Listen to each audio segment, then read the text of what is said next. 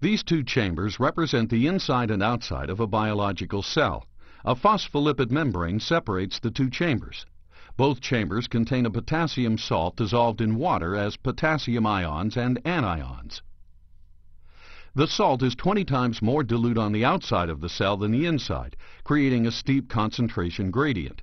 But no ions move down the concentration gradient because the phospholipid bilayer is impermeable to these charged hydrophilic atoms. And despite the difference in salt concentration, the ratio of potassium ions to anions on each side of the membrane equals 1, and the membrane potential is equal to 0 millivolts. The solutions are electrically neutral, so no charge accumulates on the inside or outside of the membrane. Now let's insert a potassium channel into the phospholipid bilayer. This channel allows potassium ions to diffuse down the steep concentration gradient. The corresponding anion does not fit through the potassium channel and is left behind.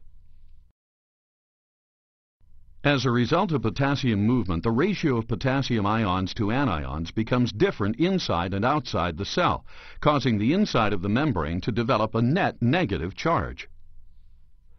At first, diffusion is the dominant force moving the potassium ions across the membrane. But as the inside fluid becomes more negative, the negative electrical force pulls the positively charged potassium ions back through the potassium channel into the cell. Eventually, the electrical force pulling potassium ions into the cell exactly counterbalances the force of diffusion pushing them up. This is the equilibrium potential, where electrical and diffusion forces are equal and opposite, and there is no net movement of potassium ions through the channel, despite the concentration gradient.